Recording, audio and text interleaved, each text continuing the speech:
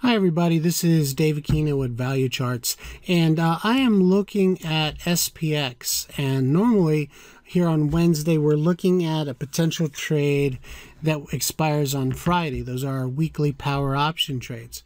However, SPX actually has a funny expiration this week because of monthly option expiration, and the fact is that we have an interesting setup here on the daily chart.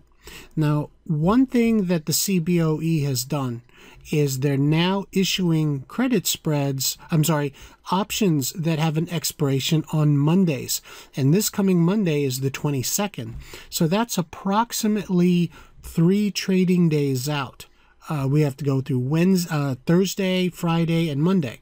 So actually, we're contemplating looking at this trade, which is kind of bearish on the move right now, potentially going back down to the 2145 level in SPX over the next week. So we're looking at potentially doing a bearish call credit spread either at 2195 with the short strike, or 2200 as the short strike. So if we do get a little bit of a bounce here after the FOMC minutes, we're looking to do a bearish call credit spread at 2200 by 2205, and then or 2195 and 2200. So those are the pairs. The short strikes, again, either 2195 or 2200. Either one would be good. And again, expecting the markets to flatten out, especially over the next couple of days when the FOMC minutes are out of the way. That would lead to a pretty nice trade, especially at 21.95. Right now, the premium at 21.95 is approximately 50 cents. I would try to do the 2200 by the 2205 and try to get 30 cents on that trade.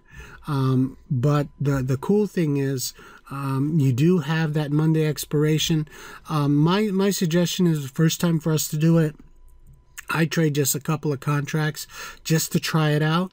Also, if you have not taken any of our income trades workshops, like the 11-hour option strategy or the weekly power option strategy, I would do that before taking any of these trades, so you know how to manage your risk, how to set your stop losses, how to exit and enter the trades.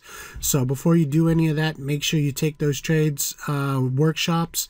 But it provides, Monday expiration provides an interesting opportunity, and we'll probably try to take advantage of it here after FOMC.